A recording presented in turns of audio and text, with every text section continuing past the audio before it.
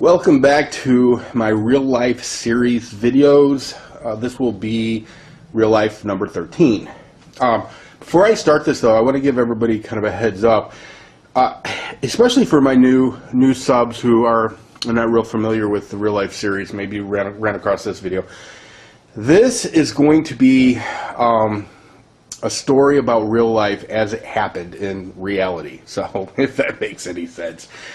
I'm not going to candy code anything, therefore there's going to be some foul language, and I don't usually use foul language in my videos, but there's going to be dialogue with certain people, and I want that dialogue to be as spot-on accurate as it can possibly be, or at least that my memory will allow. So, you know, I just want to keep it real, and so that's, you know, hence the title, Real Life. So if you're sensitive about foul language, this is just a heads up that, you know, you may not want to watch these videos. So, having said that, I'm going to start off where I left you in real life number 11.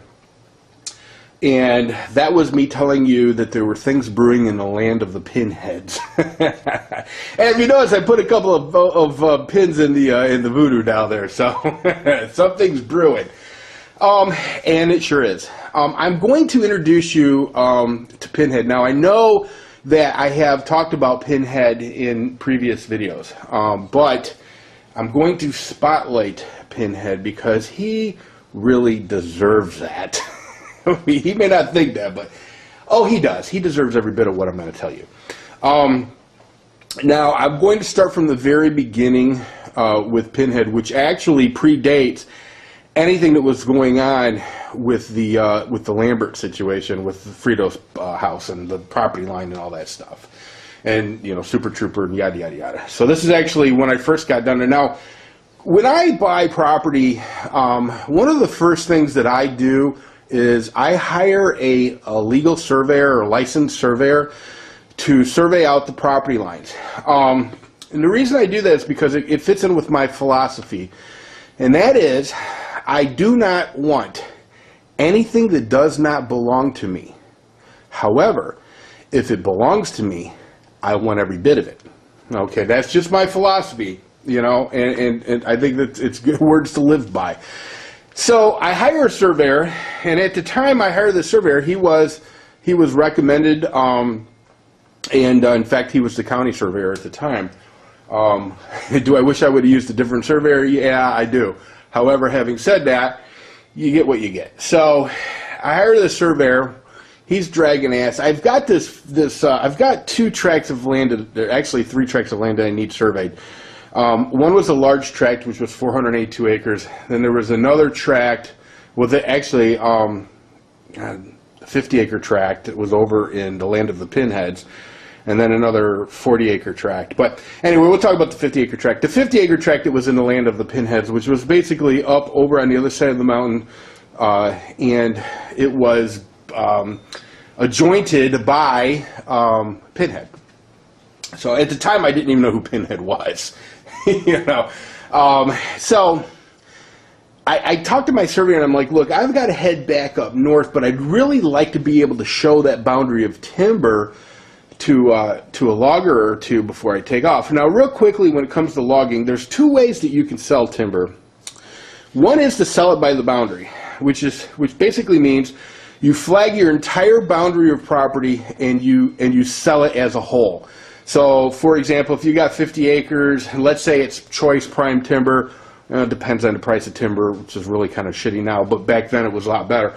Oh, let's just say $1,000 an acre, you could pretty much assume you're going to get. So that'd be $50,000 if you sold it by the boundary. If you sold it in a different way, and the other way, I guess, to sell it would be to sell it on a percentage, which is that basically you get paid by the sawmill a percentage of whatever particular load comes in that, you know, that day or that week, or loads, I should say. So there's advantages to either way. The nice thing about selling it by the boundary is you get your money up front, but you're going to probably get a little bit less than you would have gotten if you sold it on a percentage. The downside to percentage is you've got to find a really honest logger, which, by the way, they are very difficult to come across.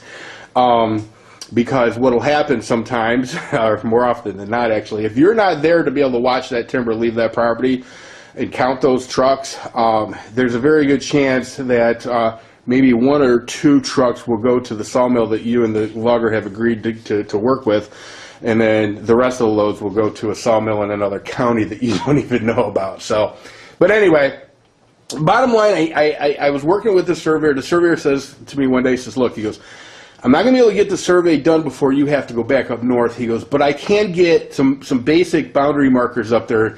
You can show your loggers; they'll have a pretty good idea of the timber. At least give them a preliminary idea of what's going on as far as the timber goes. So, whatever. I was talking to a logger at that particular time, and I said, listen, I've got to head back up north. I said, but my surveyor tells me that he's got some markings that you can identify at least where this timber's at, or give you a good idea where the timber's at.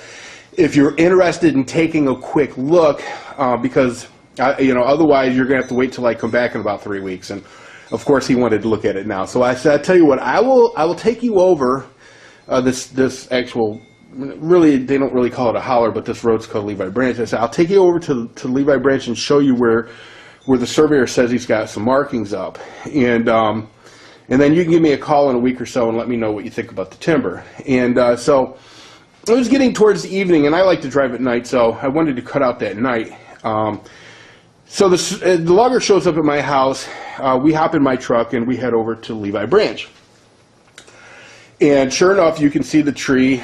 There's a tree where the logger had, or not the logger, I'm sorry, the surveyor had marked off. So we pull into this driveway that's right in front of this little shitty trailer, and we're sitting there, and I said, well, okay, here's where the boundary starts.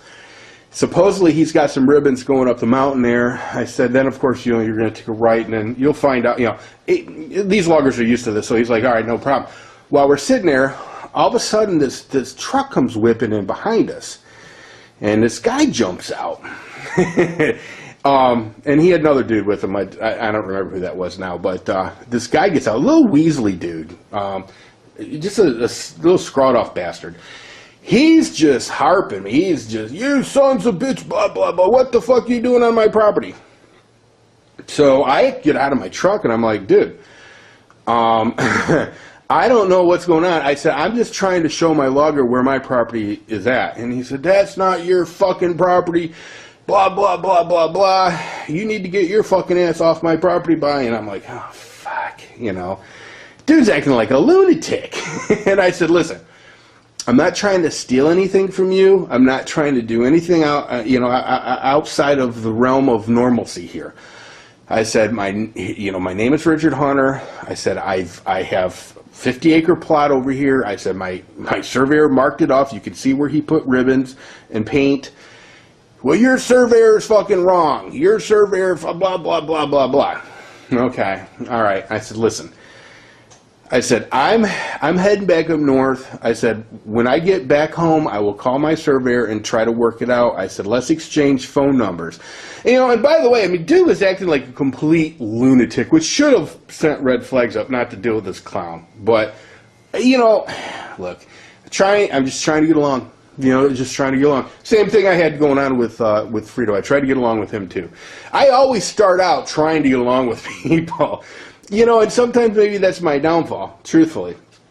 So anyway, I exchanged my numbers with this guy who said his name was Mike Gregory, okay? Later to find out that everybody called him Pinhead, and for good reason, I might add. Anyway, so, God, it's 9 minutes already. Anyway, I head back home up north to Toledo. And I called the surveyor, and I'm like, look, there's a problem. This dude named Mike Gregory, he just went off the deep end with me. I said, he seems kind of dangerous. I said, are you sure about where that corner's at? And he said, I think I might have messed that up. Gregory called me, bitch, and he goes, let me get back with you on that. And I'm like, well, okay. So, anyway, it's 9:32. I'm going to let this go now, and then I'll come back to this point in the story, and 4 would be... episode 14, I guess. I don't know. Anyway, stay tuned for more.